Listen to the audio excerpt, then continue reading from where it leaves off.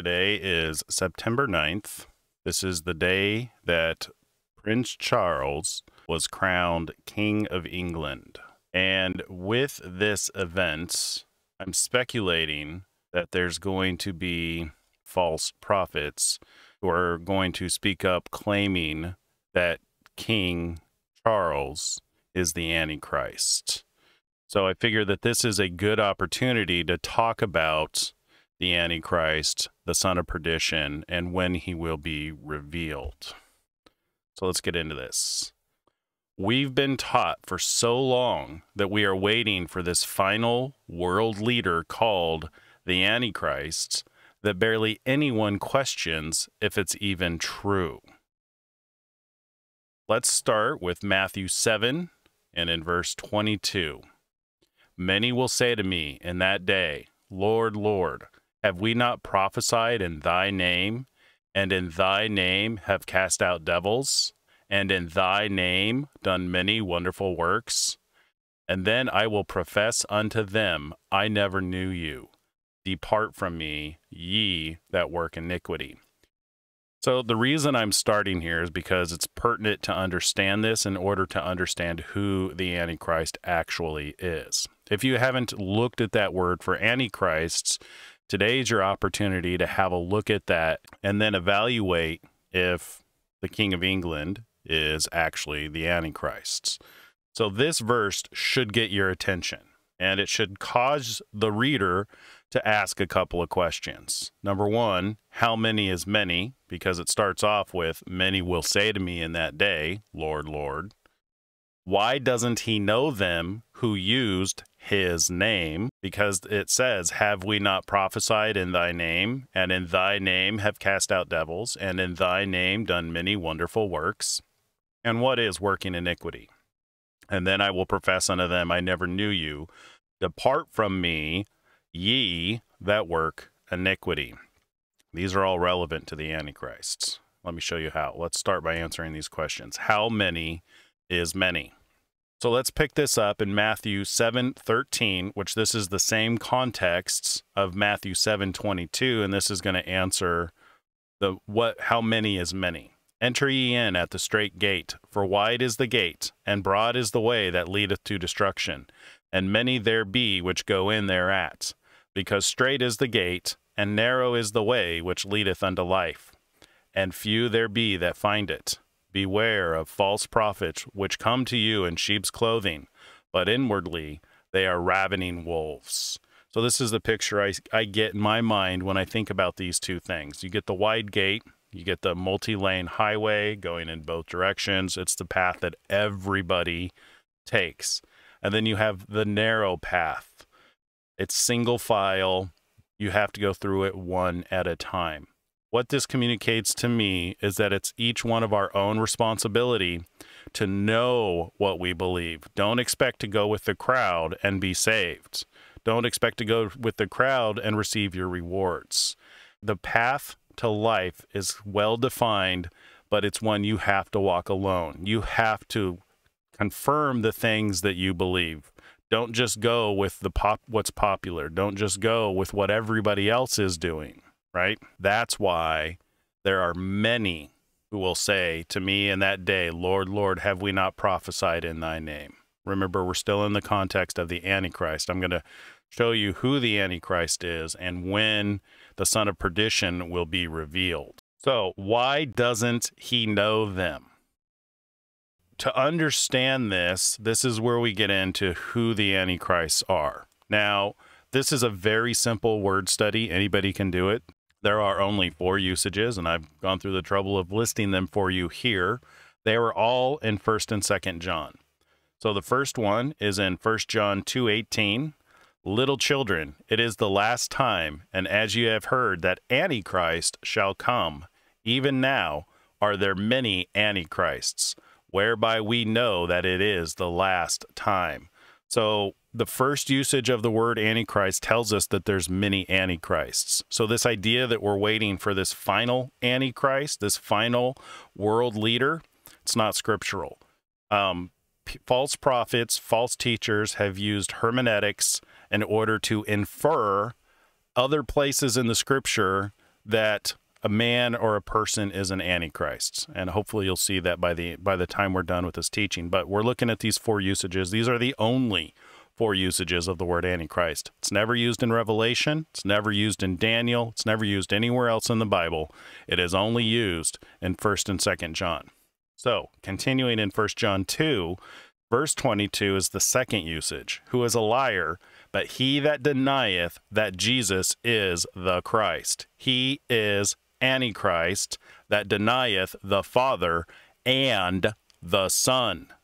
Now I want to point out here that Antichrists are those who deny the Father and the Son. That's going to be important later on, but I want to point that out to you now. Let's look at the next usage, 1 John 4:3. And every spirit that confesseth not that Jesus is come in the flesh is not of God. And this is that spirit of Antichrist, whereof ye have heard that it should come, and even now already is it in the world. So this spirit of Antichrist is already in the world. And here's the final cherry on the top of the cake. 2 John 7. For many deceivers are entered into the world, who confess not that Jesus Christ is come in the flesh. This is a deceiver and an antichrist. This is why there are many who will come to the Lord, saying, because the spirit of Antichrist is a deceiver. They are lying to you. That spirit is lying to you. And it's your responsibility to identify that lie. And hopefully I can give you enough information so that you can see that today, that you are being lied to. We're not waiting for a final antichrists. They are already here. They're in the church. There's many of them, and they're lying to us. And here's how we identify them. They deny the Father and the Son. They deny that Jesus is the Messiah, and they deny that Jesus Christ is come in the flesh. So what is working iniquity? I'm going to help you identify antichrists around you and in the church. They're the ones working iniquity. So what is iniquity? So iniquity is lawlessness. And so this is God's law, not man's law. God gave us the 10 commandments in Exodus 20, verses 3 through 7. One of which is, thou shalt have no other gods before me. Now, I want to point you to Romans 1:25, who changed the truth of God into a lie and worshipped and served the creature more than the Creator, who is blessed forever. Amen.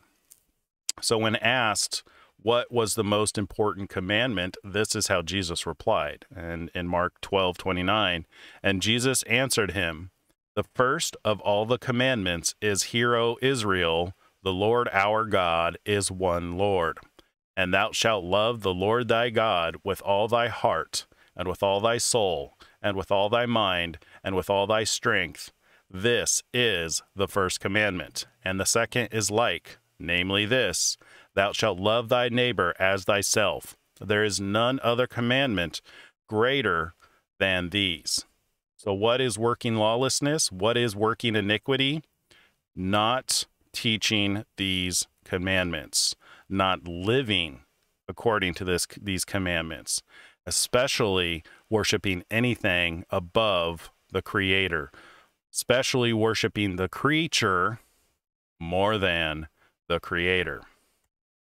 The antichrists are people in the church. This should be no surprise to you. We've looked at the 4 usages of the antichrist, right? Of the word antichrist. I'm not making this up. Here's the usages. 1 John 2:18 and 22. 1 John 4:3 and 2 John 7. So antichrists are people in the church. So now let's talk about the son of perdition. I'm going to show you that the son of perdition is not the antichrists. This is one of the things that so many people are getting wrong by not actually going to the scriptures for themselves. They're just believing the crowds. They're taking the wide path, which is leading them to destruction, because not understanding the difference is the reason why you don't understand the truth, and the reason why that spirit of Antichrist can deceive you and is lying to you and trying to get you to believe the lie. We're going to see that the son of perdition is not the Antichrist. And to do that, we look at 2 Thessalonians 2, verses 3 and 4.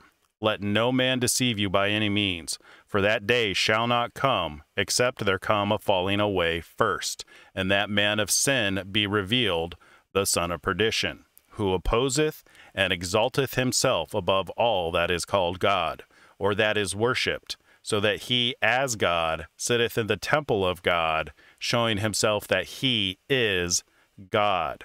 Okay, let's break this down. So what I'm going to show you now is that the man of sin, the son of perdition, from 2 Thessalonians 2, 3, and 4, is actually the doctrine of the Antichrists. They are not one and the same. That is the wide path. That is what the majority of the churches are teaching, is that the man of sin, or lawless one, the son of perdition, is the final Antichrists. And they want you to believe that it's a man. The reality is, and you can start to see this already as we looked at the only usages of the word Antichrists, clearly indicate that there are many of them. They've been in the church since this was written, so for 2,000 years, since Jesus was crucified. Antichrists are the people that are in the church, and they have specific attributes. They teach that Jesus is not the Messiah.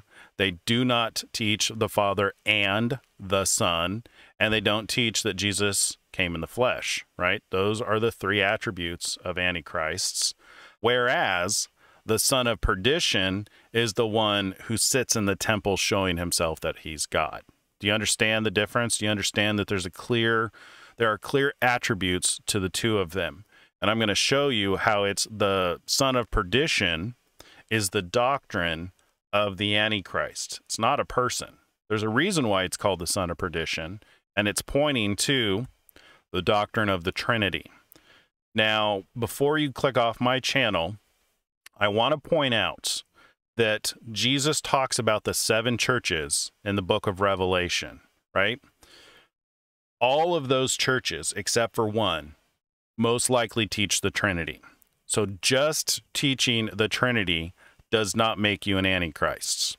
It's only the version of the Trinity that insists that Jesus is God. And I've been to these churches. I've been to a church, a Pergamum church and a Thyatira church, that insist that Jesus is the creator. And a lot of you watching this video probably think that Jesus is the creator. He's not.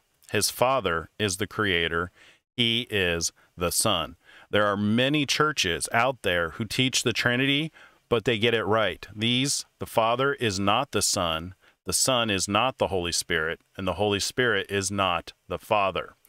The beasts, the son of perdition is the doctrine that the Father is God, the Son is God, the Holy Spirit is God. Now, remember those 4 usages of the word Antichrist? They deny the Father and the Son. The reason is because they're claiming they're both the same. They are distinct and independent.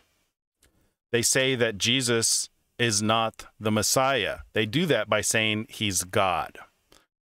They don't say that he's sent from God. They say that he is God, the creator. If he's the creator, how can he be the Messiah?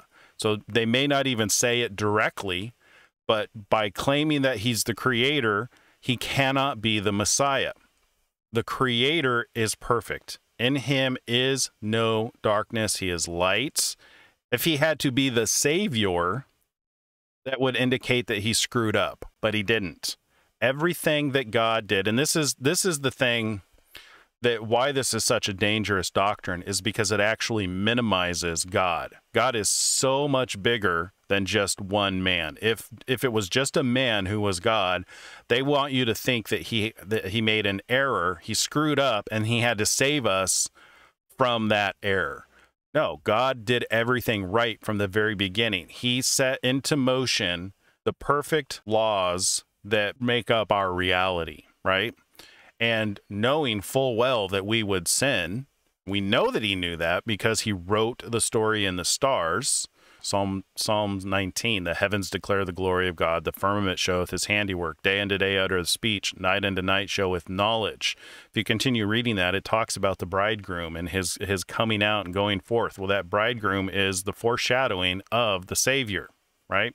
So this is the doctrine that antichrists in the church teach, and hopefully you'll see what I mean by the son of perdition is the doctrine of antichrists. And the reason is because they claim God the Son.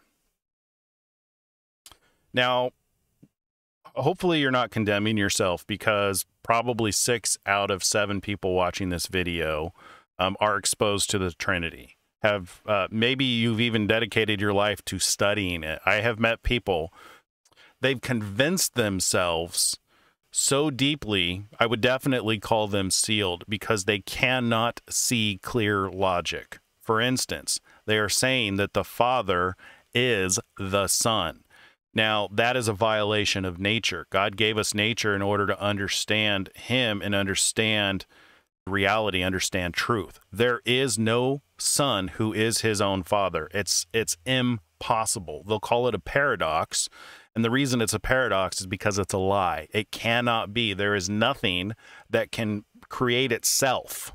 God did not create himself. He always existed. He created other things. He created his son. Everything that God created is considered creature, right? That's his creation. But he did not create himself. He just always existed. So you understand, God is so much bigger than just one man. And the Trinity minimizes the Creator. This is why the Creator is worthy of our worship and our admiration, and he is the only God. Anything that you worship as your God other than the Creator is going to be smaller than him.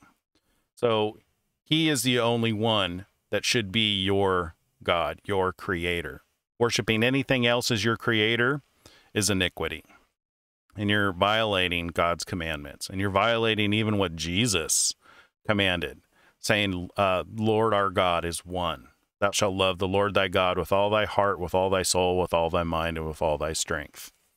Now, with that in mind, let's look at Ephesians 6:12.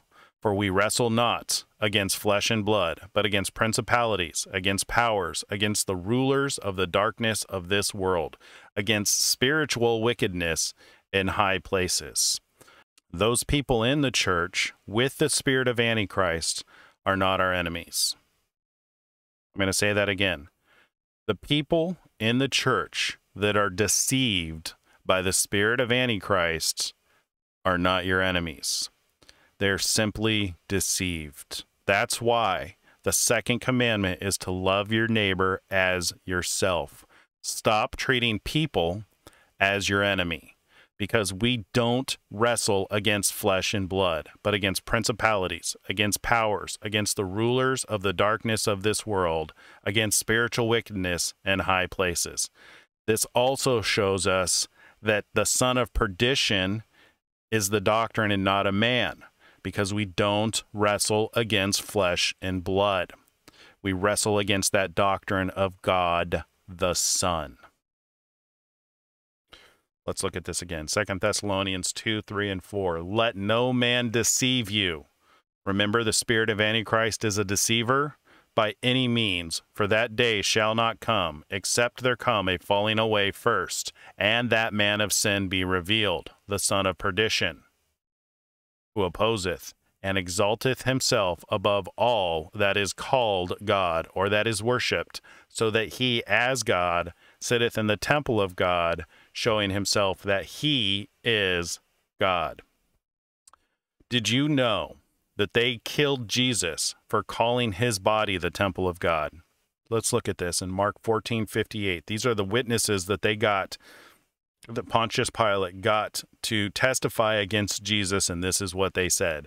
We heard him say, I will destroy this temple that is made with hands, and within 3 days I will build another made without hands. Let's look at another instance of this when people were mocking and wagging their heads and reviling Jesus. Matthew 27:39.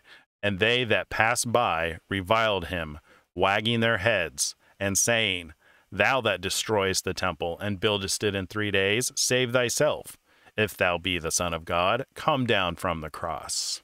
Okay, so what are they talking about? So what are the two that witnessed against Jesus, and what are these revilers? What are these passerbys talking about? So we look at this to understand what they're referring to. Look at John 2:19. Jesus answered and said unto them, Destroy this temple, and in 3 days I will raise it up. Then said the Jews, 46 years was this temple in building, and wilt thou rear it up in 3 days? But he spake of the temple of his body.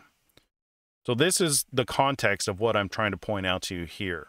This is what the son of perdition does, who opposeth and exalteth himself above all that is called God, or that is worshipped, so that he as God sitteth in the temple of God, showing himself that he is God. That's what the son of perdition does. The temple is no longer a building. The temple is our body. Jesus told us this, and this is why they killed him, because he told them that the body was going to be the temple of God. And it is, because that's where the Holy Spirit dwells within. The Holy Spirit is the gift from God. They don't ever talk about that much in the Trinity. Usually they always talk about the Father and the Son and how they're the same, or the Father, Son, and Holy Spirit are the same, but they don't really ever tell you what the Holy Spirit is. The Holy Spirit is that gift from God that sits in the temple of God. Our body is the temple of God. It is not a building. Let's look at 1 Corinthians 3:16. Know ye not that ye are the temple of God, and that the Spirit of God dwelleth in you? That is that gift of Holy Spirits. The son of perdition is revealed in those who are left behind after the rapture. So this is something that I've just come to realize recently. I've gone back and forth on my understanding on what the falling away is. When I first started studying it, the general consensus from people was that it was the rapture, and that didn't make a whole lot of sense to me, especially once I found that Revelation 12:3 and 4 sign that showed the separation of the church. Go watch my videos on the Great Red Dragon to understand what I'm talking about on that, on those signs. One possibility, and this is the one that's seeming more likely to me now, is that the son of perdition is revealed when those who believe that Jesus is the Son of God are gathered together, and those who believe he is God the Son are the ones left behind. Then he will be revealed. I'm a workman, so I don't claim to be a prophet. I don't claim to talk to any spirits or angels or have dreams or visions in regards to this stuff. So understand that this is I'm just teaching you how I understand things when I work the scripture. And I will flip-flop on things. That's how it works when we're working the scripture. So you can accuse me and revile me for saying, I taught one thing before and now I'm teaching another thing, I'm being flippant or something like that. But understand, I'm not making any claims here other than what I've worked. I'm a workman of the word. I'm giving my testimony of what I'm seeing in the scripture. I'm effectively a witness. So this is my current account, and it may change as new information comes in. That's the big thing, is until all this information was revealed, all we could do was guess. We could do the best that we could and guess, for instance, what the seals being open meant. Once they're opened and we have the proof of what they were, then we know for sure. So just like the son of perdition isn't fully revealed right now, and I'm trying to show you that it seems like one possibility of that falling away, revealing the son of perdition, is in those who are left behind. And, think about the 10 virgins 5 are taken, 5 are left behind. That matches with the my work on the Great Red Dragon with the churches, because out of 6 of the churches, 3 are being devoured by the Great Red Dragon, and 3 are being thrown down to the earth, right? That's very likely the revealing of the man of sin, the son of perdition. So, antichrists are the people in the church. They teach that Jesus is not the Messiah. They teach that the Father is the Son. And they do not teach that he came in the flesh, because they teach that he's God, right? They teach that he is the creator. So effectively, antichrists are teaching the Trinity. Now, there are variations of the Trinity. Like I said, I've been to a lot of churches that teach the Trinity that make the very clear distinction that the Father is not the Son and is not the Holy Spirit. If that's what they're teaching, that's right. That's not the son of perdition. The son of perdition is teaching that Jesus is God, right? The Trinity teaches worshiping a man, and we know that that's iniquity. That is lawlessness, because the 10 Commandments very clearly say, thou shalt not have no other gods before me, right? Even if it's his own son. You don't worship his own son before him. His son is a creature. His son is a man. It's part of the creation. So the teaching, the Trinity, is working iniquity, working that lawlessness, and that's exactly what the man of sin is, the son of perdition. He's the lawless one. This is why Jesus doesn't know those who are using his name. Those that are casting out devils in the name of God the Son, those that are working miracles in the name of God the Son, those that are prophesying in the name of God the Son, Jesus doesn't know them, because they are doing the works in the name of another Jesus. Does that make sense? Is that clear? Hopefully I've been clear in this. So every time I hear somebody mention that they think a certain person is the Antichrist, like right now, it's starting to ramp up that people think that King Charles is the Antichrist. This is what I think about. You know that line from Game of Thrones? This is Peter Baelish, or Littlefinger. He says, "The realm. Do you know what the realm is? It's the 1,000 blades of Aegon's enemies. A story we agree to tell each other over and over until we forget that it's a lie." This is what I think of every time I hear somebody telling us that this so and so may be the Antichrist. The Antichrist. Do you know who the Antichrist is? It's the man who sits in the temple of God. A story we agree to tell each other over and over until we forget that it's a lie. It's a lie because antichrists are the people in the church pushing the doctrine that somebody, a man, is God. They're teaching that the Father is the Son. They're teaching that Jesus never wasn't a human, but he was a deity. You understand? So this is the image of the beast from Revelation 13. Man was formed, made, and created on the 6th day. You can go look that up in Genesis. So 6 often is the number for man. So you have the 3 crosses. You have a man on each one of those crosses. You have 6, 6, 6, 6. That is the image of the beast. The truth of this is, and this is what you won't hear in most churches, is that there were actually 4 crucified with Jesus. And we see that because the word thief and malefactor are not the same. And you see this a lot of times in churches, and this is what happens with Antichrist, is teachers will assume that one word is equivalent to another. They'll assume that thief is equivalent to malefactor. They'll assume that Antichrist is equivalent to son of perdition. If God meant for Antichrist to be the son of perdition, he would have said Antichrist. The Antichrist, the falling away can't happen until the Antichrist is revealed. So don't change the scripture. The words used are the words that are meant to be used. So, and you can see this even better when you look at the Greek. The word robber or thief is the word lestai, and the word criminal or malefactor is kakorgoi. They're not the same. Where we get these is from Luke and Matthew. So in Luke 23, 32 through 33, and there were also 2 other malefactors led with him to be put to death. And when they were come to the place which is called Calvary, there they were crucified with him, and the malefactors one on the right hand and the other on the left. So you have Jesus, you have the malefactor on the right hand and the malefactor on the left. No mention of thief, and they're not the same. We understand that there are thieves here from Matthew 27:35 through 38. And they crucified him and parted his garments, casting lots, that it might be fulfilled which was spoken by the prophet. They parted my garments among them, and upon my vesture did they cast lots. And sitting down they watched him there, and set up over his head his accusation written, This is Jesus, the King of the Jews. And there were two thieves crucified with him, one on the right hand and the other on the left. Thief, thief. See how there's four? But that's not all.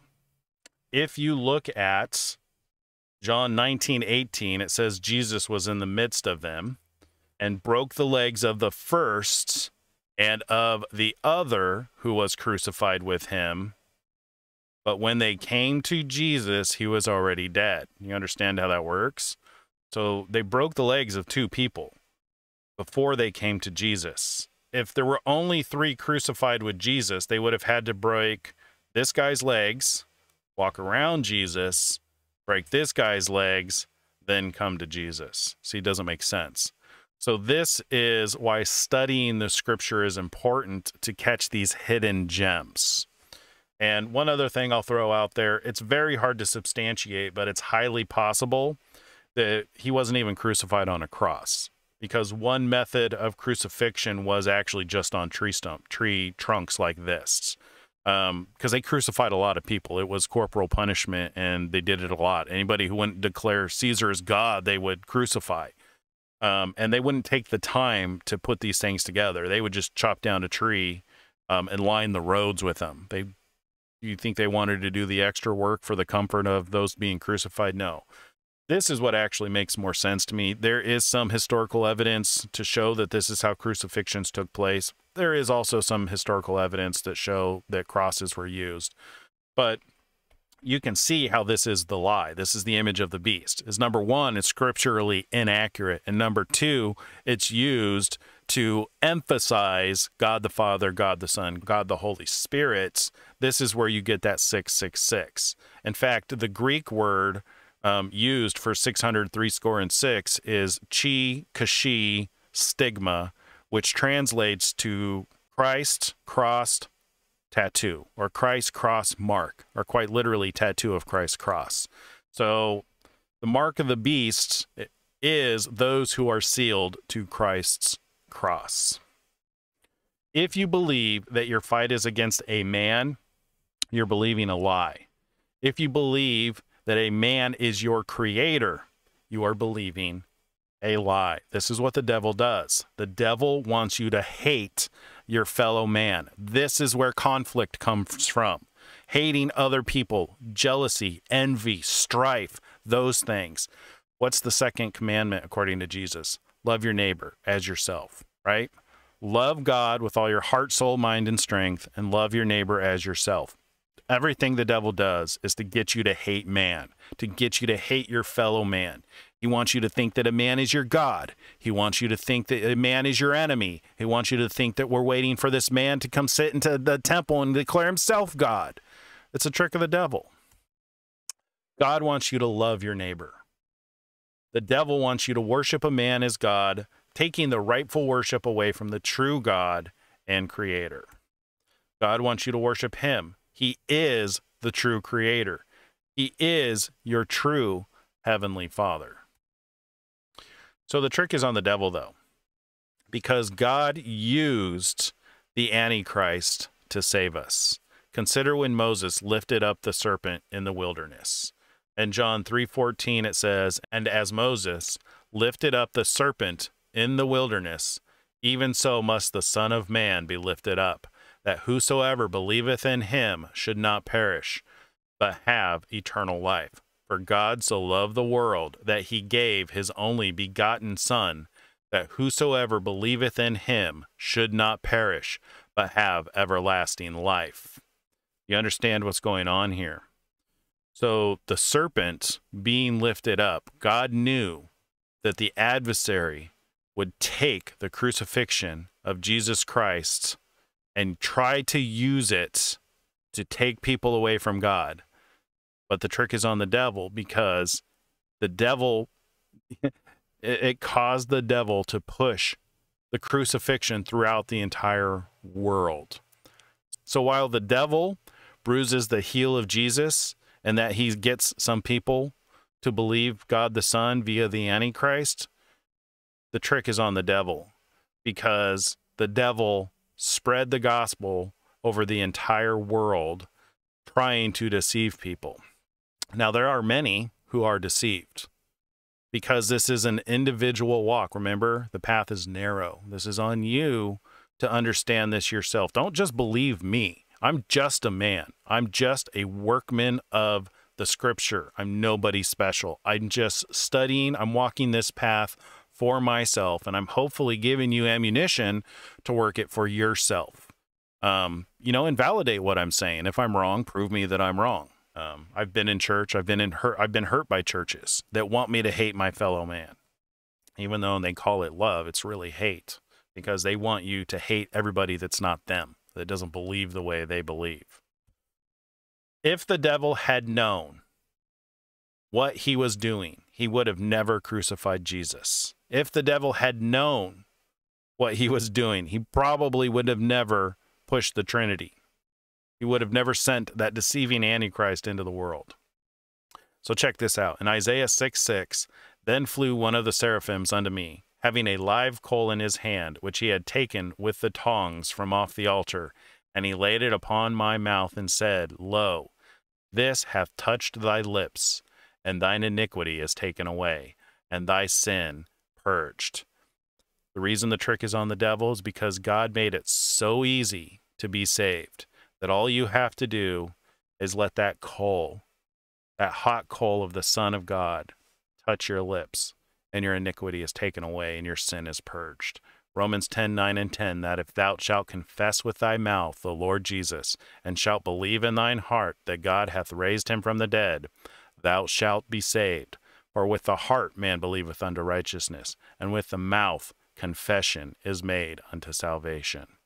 Stop working iniquity by teaching that a man is God. Start confessing that God raised him from the dead, and thou shalt be saved. Don't deny the Father and the Son. God bless you.